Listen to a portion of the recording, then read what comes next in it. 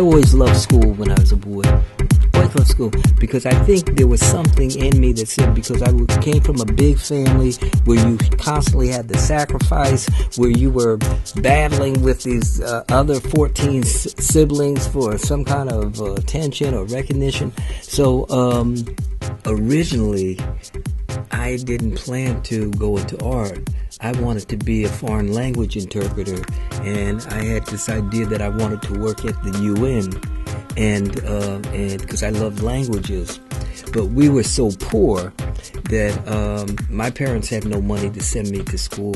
But I had this wonderful high school teacher, Mrs. Feinstein, and Mrs. Feinstein said, you go to college, because she used to come to my house on Saturdays and say, well, get up, get dressed, you're going with me to the Metropolitan Museum of Art. It always makes my day when I get an opportunity to see you. Thank you, Ben.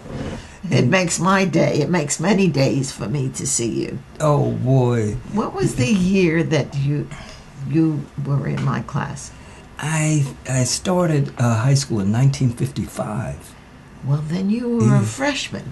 Yeah. Because I came to Eastside in 1955, December of 1955. Oh, my God. And you were in my first graduating class. Well. So I had you for 4 years. Well, I love that class. I love the class because I just felt it was my retreat. And then the different things we learned in terms of, I remember like watercolor and painting, and then going to the museums with you. That was just so wonderful because, coming from a poor background, I didn't have that exposure. You know what we have here is your first drawing of your etching. Oh, the pulling sheet. Mm-hmm. I framed that. And your first oil that you did in college. Oh, my God.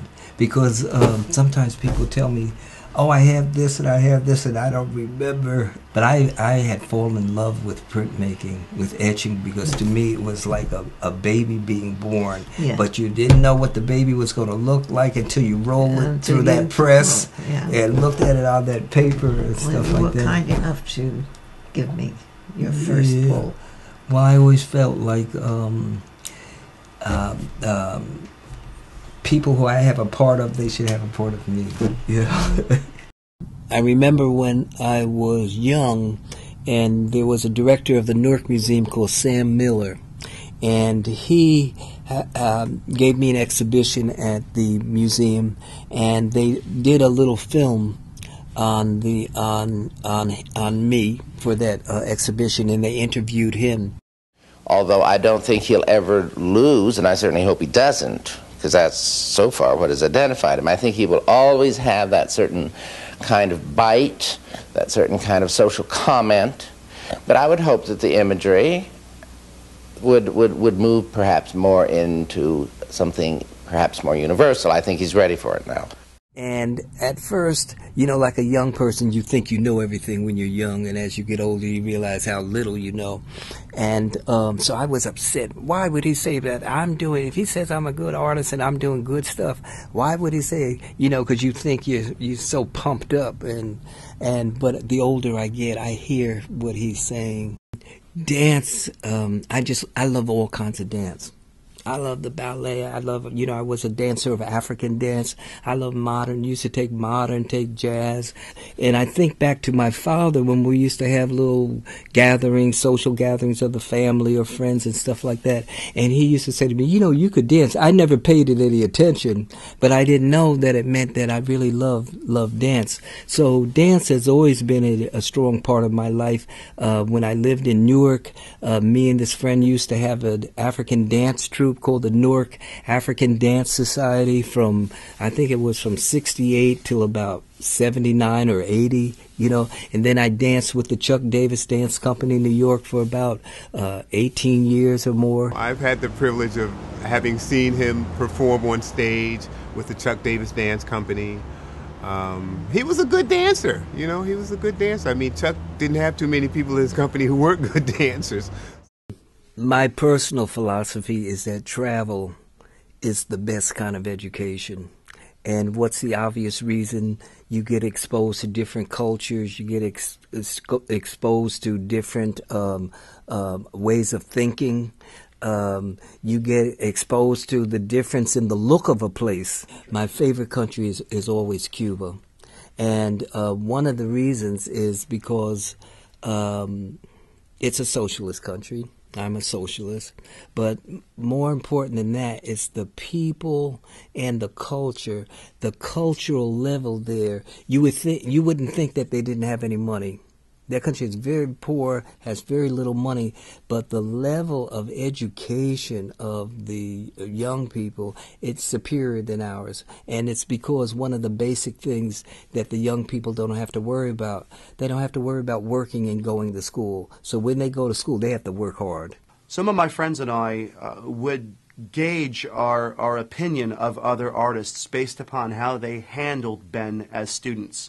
In other words, if you could prosper and flourish as Ben's student in Ben's class, then we thought, all right, this person's the real thing.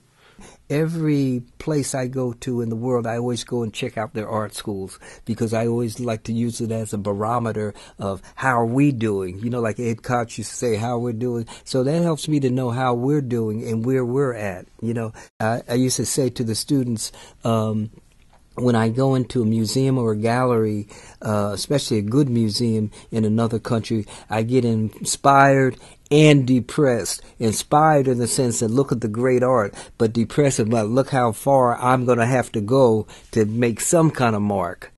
Ideas that I'm working with right now in my art, I'm just excited by because it's all connecting with the environment.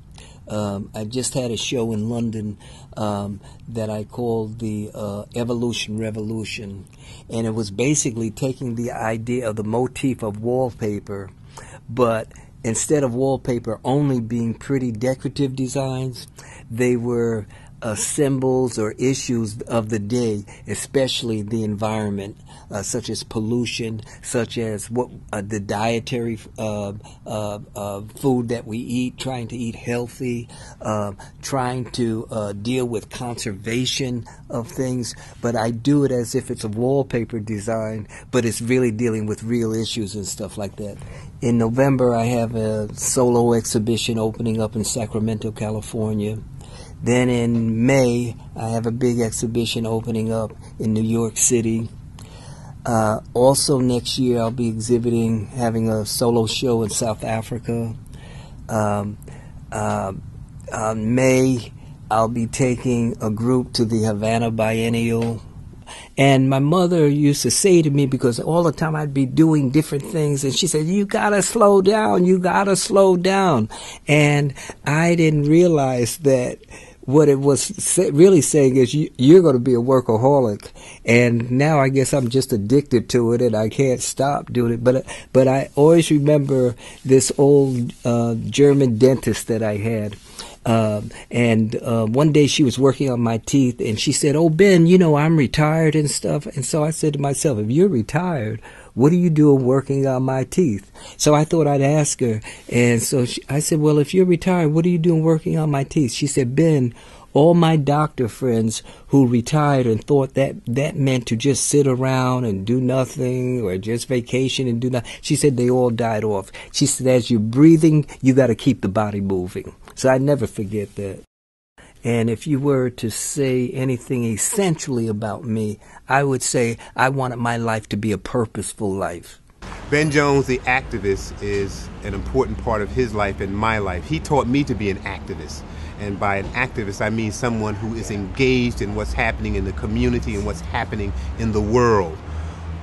I've had the opportunity to photograph most of his work, and a lot of times I saw his work as it was developing. Ben Jones would take a situation that's happening in the world, for instance, the BP oil disaster in Louisiana, and he can take that and create a dialogue about what happened and how it affected people. And that's one of the ways he uses his work, being active. He's an activist. He's telling you a story of what happened. There are two artists who I think very influential in my art. One is Romare Bearden. The other one is Henri Matisse. Because Henri Matisse in terms of pattern and Romare Bearden in terms of stories.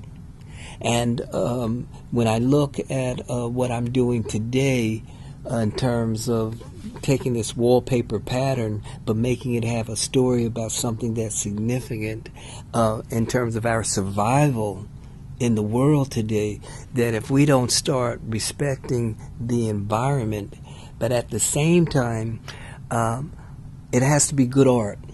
I think the Blood series is so powerful. It's like, he's taken the hardest direction, the direction of Jackson Pollock, which everyone has shied away from, and he has picked up that challenge. There's a word for it. You throw the gauntlet. He's picked up that gauntlet, and he is taking it in a direction that not even Jackson Pollock could imagine. He's in the 21st century. He's re-examining the drip, and he's re-examining text-based art, and he's re-examining. He's merging pop art with abstract expressionism. So all of these things that were happening in the 50s and 60s when he was a young man, he's making them vital again in the first decades of the 21st century in totally new ways. So I want to stay of purpose, and I want to stay of energy, and I feel great. Praise God. And, onward, forward, whatever the line is. Well, I would just think of Ben Jones as a constant inspiration, and I think when it comes to his energy, when it comes to the way he pushes himself and how he creates art that is for the people, it's as an artist, I think it's admirable, and it's not the easy way out, but he did it his way, and he did it beautifully.